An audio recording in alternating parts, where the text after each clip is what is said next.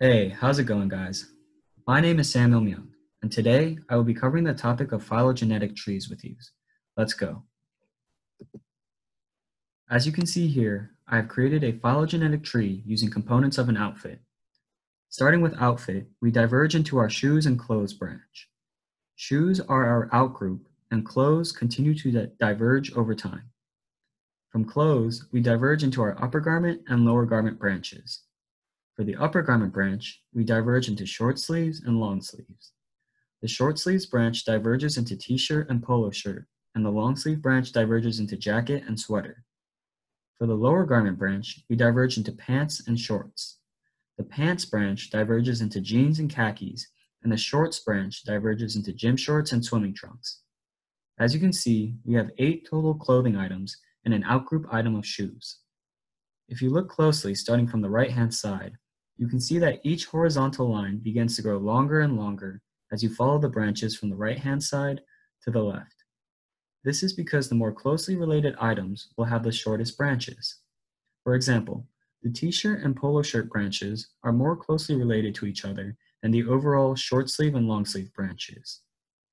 Now, let's go over some terms that will help you understand phylogenetic trees better and see which terms apply to our specific tree. Let's start off with anagenesis versus cladogenesis. Anagenesis is the evolution within a lineage over time. In a phylogenetic tree, the lines remain horizontal lines. Cladogenesis, on the other hand, is the splitting of one lineage into two. Once cladogenesis occurs, the branches evolve separately from each other. This leads to biological diversity because more species exist at the same time. This is what is occurring in our tree, as you can see from the diverging patterns. Now, OTUs are operational taxonomic units that can be based on differences in their DNA sequences. OTUs can be a species or strain of virus or even different alleles with a species. In our tree, they are the clothing items and shoes. Now, in an unrooted tree, only the distance between OTUs is known, but not the order of divergence throughout evolutionary time.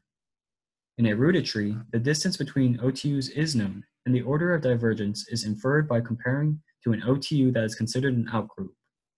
We clearly have a rooted tree due to the presence of our outgroup, shoes. An outgroup is an OTU that is known to have diverged earlier than all the other OTUs. The outgroup roots the tree such that all other OTUs share a common ancestor.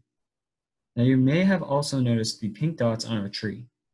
These pink dots represent internal nodes, which are any node of a tree that has child nodes. The nodes also represent where there is a common ancestor. Thank you for listening and have a great day.